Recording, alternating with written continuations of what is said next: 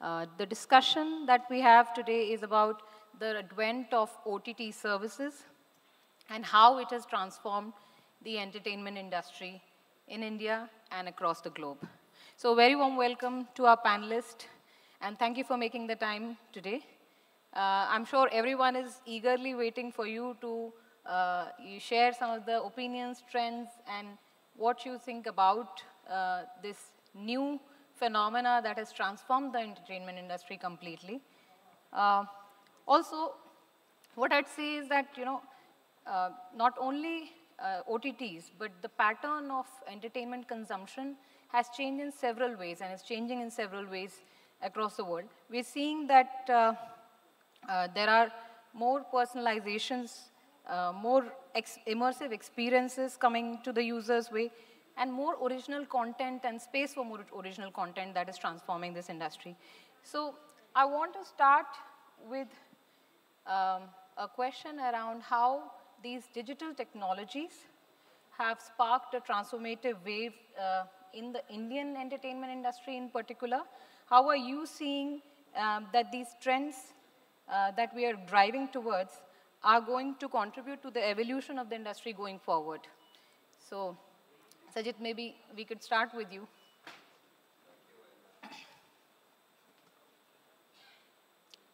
Maybe switch it on with a...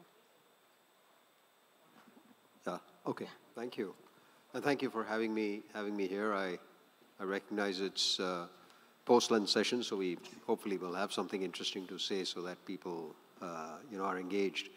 But when I think of the question you asked, Shilpa, see, we're very fortunate, right? I mean, in the sense that, look, for anything, for digital to sort of grow in the manner that it has, you need some foundational things in place. And those are, you need an infrastructure, you need digital identity, you need low-cost access. And the beauty is that all of that is very much in place and has been in place now for a few years. And, as a result, India and Indians consume amongst the most number of per capita, gigabytes per month, and data costs are amongst the cheapest. So once you have those foundational elements in place, you'll start to see what we are seeing. And of course, when you have as much content that India sort of produces, that in itself creates, a groundswell of sort of transformation, etc. And unfortunate though as it was, COVID also accelerated, right? Because all of a sudden, means of entertainment was far fewer. We would never have an event like this, for example. And people gravitated towards watching content at the time of their choosing, mostly at home, but whenever they wanted. And so it really started to grow. But I think for me, as far as I'm concerned, I see that those foundational elements are in place and they're very pervasive across India. This is not related or just confined to a few cities. Low-cost internet access, now increasing number of smartphones, now increasingly more connected TVs at even lower price points. So it's one thing after the other that constitutes this incredibly strong foundation on the top of which, over-the-top services and of any kind, streaming, otherwise, are all now sort of starting to serve. No, I think this is an insightful observation in itself, because we've seen across industries that most industries are caught unaware. In this case, there was the right infrastructure in place. There was always, the writing was on the wall of how this transformation is coming, and the industry is also very well prepared. Rohit, what are your views? Shilpa, I want to add it. I think at the end of the day, what are we doing? If you look at it, we are fortunate in a way that as a country, we've had storytelling as a part of our culture for thousands of years. Right? Every successive technology has only solved for providing more access, more reach to people, right? So cinema has been around for 110, 115 odd years. that took the content telling, storytelling forward from your nukkad, sort of natak, right, all of that. But it was still limited to a certain geography, because typically it'll have a sort of catchment area. And then TV came in. In fact, actually Doordarshan came in, and that allowed access to reach few crore homes. Then cable and DTH came in. Cable came in, and then DTH, which took it to sort of a lot more home, probably about 17, 18 crore home.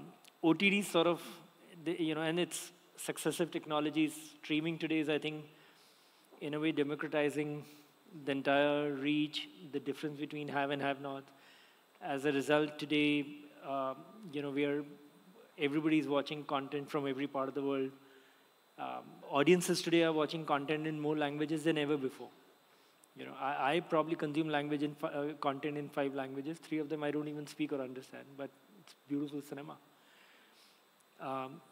And that per se is making transformational changes, because for the first time we are now starting to look at India as one market.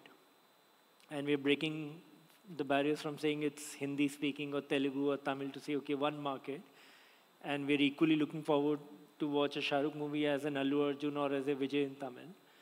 And as a result, the box office potential has gone up tremendously. The days of 1,000 crore box office movies are not far behind. And I think streaming has played a tremendous role in making that access happen, and hence people connecting to content. So in that sense, like I said, we're sort of solving for have and have not, solving for reach. The storytelling was always around.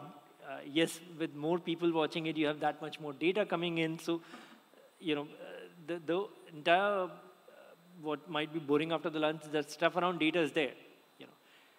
But eventually, whether it's streaming or food apps or travel apps, they're all solving for everybody being able to get access to same things at the same time.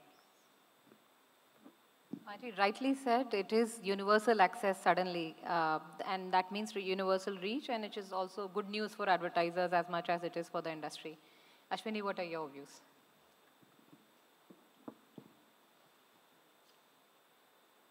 Thank you for calling. I'll manage that, you take this one. Thank you for calling me here. When I was called, I didn't know what I was going to speak, but I think I have something here as a creator to speak. I think it's the best time for us as creators, as storytellers, to tell all kinds of different stories. So at one point of time, we were like, there are only certain kind of stories we could tell in a certain languages because that's what was available to us.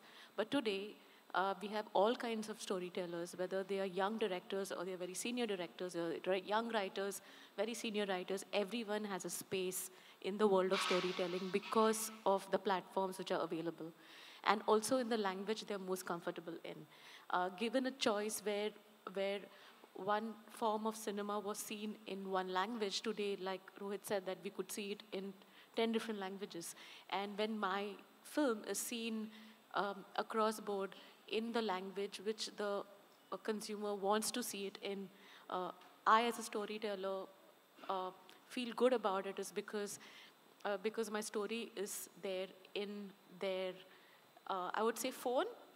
I know it's a wrong word to say, but for me, that phone is one of the most important things, is because when you are at the airport and or at a railway station, or you're just watching around, you see everyone on their phone. One way it is really bad, but for me it is really good. It's because I can see people watching your films there, your web series there. And it is such an amazing thing. And I'm always curious. I don't know how many of you all are, but if you're a part of this industry, I would always be very curious that who is watching what in a flight. Because that shows the consumer pattern. It shows that what are you watching and what they're interested in. To see someone in the early morning flight, I had a flight at 7 in the morning, and 5 o'clock I was at the airport, they're watching shows. Sitting there at 5 in the morning. Where have you heard people watching stories and, consuming stories? So that's the power of stories right now. And when we have good platform, and of course good internet, we are home. When you go into the villages and when you see people with their phones watching series, watching all kinds of, consuming all kinds of stories, it has a positive, it has a negative also. But the positive is that they're engaged in the form of storytelling, and we as storytellers have uh, the capability to inspire, aspire, make people laugh, cry, or at least be uh, consumed with that whole thing. And the best part is, like I was telling you all in the room, is that when my mother doesn't call me in the evening, I know that she's watching and she's having a very good time. So the next birthday, she says, please buy me a tablet. An iPad or something. I know why she wants me to, and she's happy. And when she can consume her fiction shows, which is again on replayed on the app, and she can keep watching her Tamil shows at the same time, her Marathi shows at the same time, her Hindi shows, I think we are home. We have kept our old people really busy, so that's great. So yeah. I think it's a very, very interesting perspective coming from a storyteller, that how this proliferation of a form factor, of a smaller device, which is always in your pocket, you said, is empowering your thought process. But the most important part is that I recently, I think 1 year back or something, I got an award for something. I was very excited. I came back, and the first thing is that I called my mother, and I said that, I got this award, and she told me I already saw it. I think that's the joy. That's the joy. And then I tell my driver, Dada, and he tells me, "Arey, maine to dekh liya already." That's the joy, is that they are aware, and you're even more cognizant to the things which are happening around you. So it is just not one form of storytelling. It is just not belonging to one. I think we also reflect a lot of what is happening in society. With the growing age of consumerism and what is happening in society with beliefs and also progressiveness, our stories also reflect a lot of what audience wants and how they behave, how they want to see their life, how they want to see their story of their life folding out. So that's what it is. Yeah. Fair enough. We always said that cinema, for one, is a reflection of the society. Sajith, my next question is to you, that you've seen another thing that stirs the country like nothing else, which is breaking some world records with 59 million concurrent users in the ICC Men's Cricket World Cup this year. And what challenges did you foresee while serving many Indias and during that program? And what sets Disney Hotstar apart from a technology perspective to be able to handle that kind of scale? Yeah, I mean, cricket is sort of like a unifying force in India. And, the way I, by the way, view these records is that it's our duty to serve our users, but the concurrent, which, by the way, essentially means the number of people watching something at the exact same point in time. And we had 59 million people do that. But the reason that happens is very candidly not because of us. It happens because it's cricket, it's the finals, India is playing, and they've had an incredible run. If India was losing, I don't think, people are going to be coming. So, so we're very mindful about the fact that we need to be ready to be prepared to serve at scale that nobody else actually ever has done before. And cricket is the single biggest driver of sort of, viewership from that perspective. And this Cricket World Cup, we actually, ended up setting the world record 5 times. So the top 5 times number in terms of concurrent world record in viewership belongs to us predominantly and essentially because, India was playing so well. So, all tribute to them. And what we do is what we think of is that there are many Indias that we need to serve. And the reason for that is because, devices in this room are very different to the devices that are 1,000 kilometers away in a tier 2, 3, 4, town, city, village, etc. Very different. And we have to be very, very thoughtful about how we serve these different ranges of devices because, there's no problem for playing videos at a high quality in this room. But it's a whole different experience the further out you go. And of course, device quality, etc., all of these things, and data, the prevalence of data, all of those things have improved.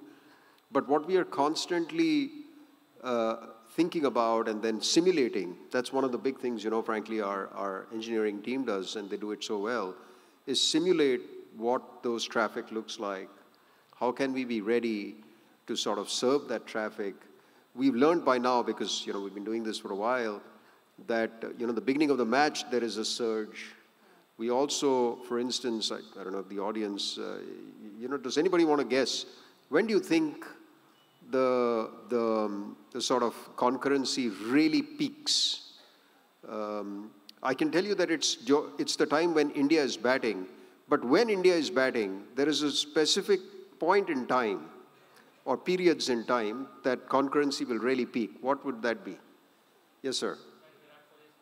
So when Virat Kohli is batting is what he's saying, that's really good. And it starts there, but there's something more to that than just when Kohli is batting. Believe it or not, yes, sir, yes. So last overs is also good. So Kohli, last overs, these are good. But what happens is, when India starts hitting fours, more than sixes, there is a big surge, because people feel that now's the time the charge will happen, especially when there are a couple of fours hit in close proximity to one another. That's when it comes in. And we see all this, and we've learned all that, and we've really started to, prepare our systems.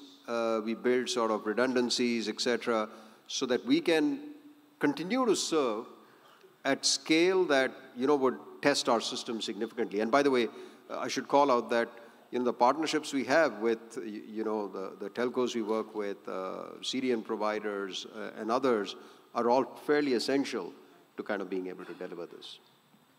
I think this is, again, it's amusing to me that how the common perception of when it should peak is quite different from what data-driven insights are giving you. I think that's the power of data again.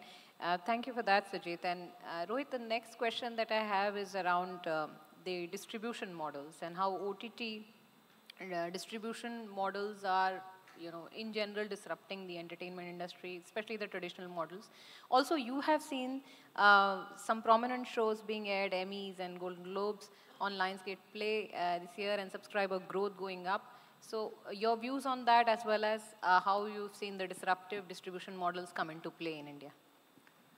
I think distribution in India becomes quite critical. Unlike the West, we are not a consolidated market. And consumers have different behavior pattern. Some watch it on their tablet, some watch it on their phone, some watch it on their TV, some watch it on Apple box, some watch it through Amazon Prime Video channels, some will watch it through their telco bundle, some through fiber to home. And we are certainly, in our DNA, I feel we are a little more content-led company than just tech. And we deeply sort of believe in the partnership model to solve for reach.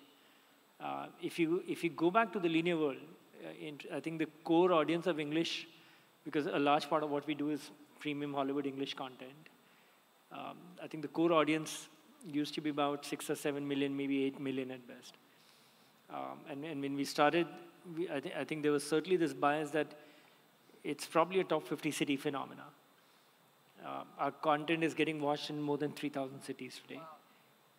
And a large part of that is getting solved. We probably have about 20 partnerships in India. And our ethos is almost, to take an example from someone else, it's almost the Vodafone dog. We follow the consumer. So we're constantly trying to see what consumers like to watch it in what way. And we then try and work upon making it available depending on, basis their comfort and their ability to pay and their choice of device and all of that. And I think our goal is really, how can I now take it deeper from 3,000 cities to 4,000 cities? But I think in a market like India, that becomes really important from our point of view to solve for this. And not just in India, I'd say all the emerging markets in Asia, I think solving for distribution, because we can keep getting this great content, but if nobody's watching, is able to watch it, what's the point? I think award shows, again, to your point, serves great purpose in that. I think there's always charm around live events. Sports, of course, act as great unifier. Award shows are great. There's sort of hardcore fan following of these award shows. People will get up early in the morning to watch them.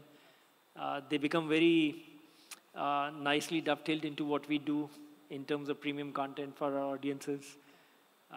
I think that works beautifully for us. We see some great engagements on those days.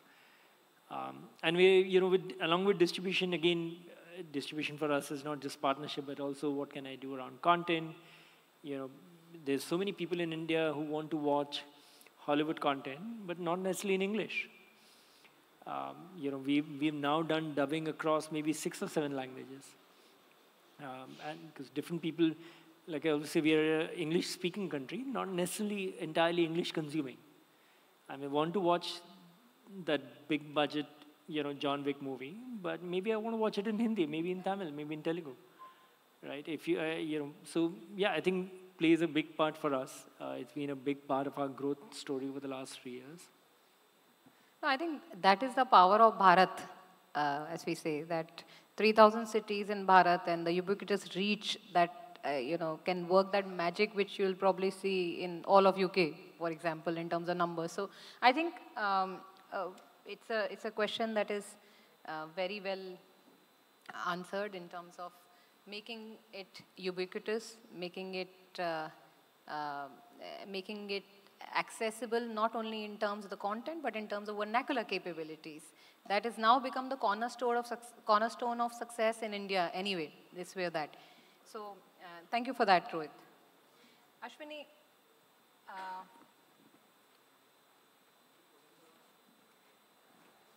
I seem to have lost Ashwini's question.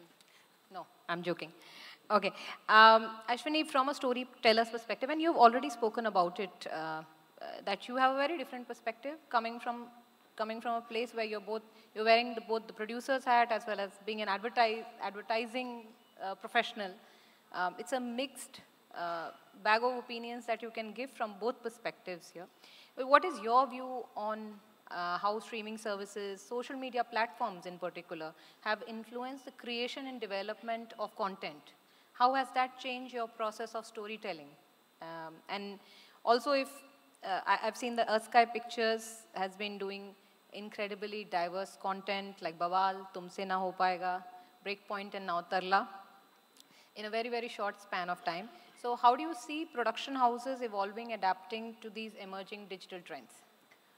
I just feel that we need to coexist as creators is because we are telling stories for an audience to consume our stories and to spend some time where they get involved in the story and they forget everything else. That's what storytelling does. Sometimes it inspires you, sometimes you forget everything and you get involved in the whole story.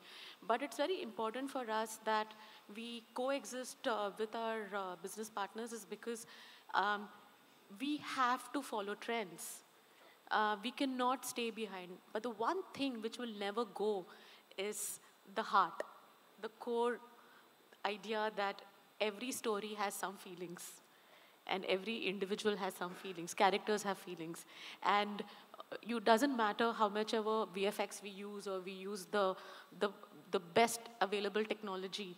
But in the end of the day, when we have a consumer seeing a story of a mother and daughter, of a father and son, or a husband and wife, or kids who want to do something for themselves, as startups, they are not going to be looking at what way I've shot it or what kind of VFX technologies I've used. All they're going to see is that does the story touch me in some way. So here in the metro cities, or people who are really following technology and new age methods of storytelling would definitely look into that. But then when I go into the tier 2, tier 3 cities, and when I go to a Hindi speaking consumer who I'm telling the story to, like for example, Tumse Na Ho Paega. It was aired at a very right time where it was for an audience who was talking about that you can start your own company. You can do what you feel like, you don't have to follow the trend that you have to become an engineer, you have to work in a company and do an MBA. If you have an idea and you want to do a startup, you don't listen to the voices around you, because everyone has a say in what kind of career choices you need to make. And this is a idea which is for SSC A++ and SSC C also. Universal. It's a universal idea, but it is also a story idea where you have to tell it in a manner which is not very evolved. And at the same time, it was, when I say that we tell stories, but it has to reach the right people. And it has to make the right kind of noise. To put that story at a time when IPL was happening is a great strategy. Because the audience which we wanted has come on Hotstar. And they are also going to be seeing, because it's just coexists. It just juxtaposes and coexists. So it is just not about creating an idea and a story and saying, okay, we are going to tell the story. It is about what does, and every platform and everyone stands for something, the kind of stories they want to say. If you see the K-dramas and the fiction shows, that will never go. It's because it doesn't matter whether they have shot it in one camera setup with one single light on top. But they are the same audience who's also going to watch a Game of Thrones and is also going to watch the most basic show and still feel the same thing. And then the other part is that if you're doing something which is like really strong in terms of technology, and we as filmmakers have to be in power of what kind of camera equipments are there and what is the new camera techniques and what are the kind of new lenses which are coming in and everything. And also be very conscious in our minds that we are still, like Sajith said, that the phone which I'm using in here is not the phone which an audience is using in a small tier 2, 3 city. Yes. And I cannot make my visuals dark. So I have had so many fights and, understandings with my back-end team, especially when we create and we have done amazing DI and everything. And then when the film is there on Hotstar and on Sony Live, my Fadu series which was there, and I'm like, why is this so bright and why is it not so dark? And now I understand it's because the brightness levels of a phone, if you're watching it under a sun, how is it going to look? You're not going to see anything. So we have to keep some things at our wishes and fancies aside and just make sure that the biggest complaint, of a lot of my clients in advertising was a dark mat banana, bright rakhna isko. Just keep it bright, so that I see all the faces, I see all the performances, and I understand that. So it is about coexistence with your business partners, and also I think research plays a very important role. I know I'm one of the few creative people who say, let's do a dipstick and let's do a research, is because if our audience is not understanding, so you do your research and you take a few points of what you feel you can adapt, and leave the rest. It's okay. But at least a few points which, in terms of storytelling, in terms of understanding, does that work? That is what we thrive on. Yeah. I think very well said, and I remember one of the corporate gurus once famously quoted saying that if you have an idea, take it to the lowest common denominator and see if it works there, it will work everywhere. So I do understand that some decisions are driven by what will work with the masses, and that should be so to succeed in the market. So thank you so much, Ashwiny, for that perspective, and it's a fresh perspective on the panel. I'll just do a time check. We still have some time to go? Okay. I'm afraid we are up with the time that we had, but this was an insightful conversation. We touched upon emerging technologies, we touched upon the creative storytelling, and we also talked about how the power of one act is changing the OTT game in India. So thank you, my panelists, for joining us today, and look forward to continuing this conversation. Thank you.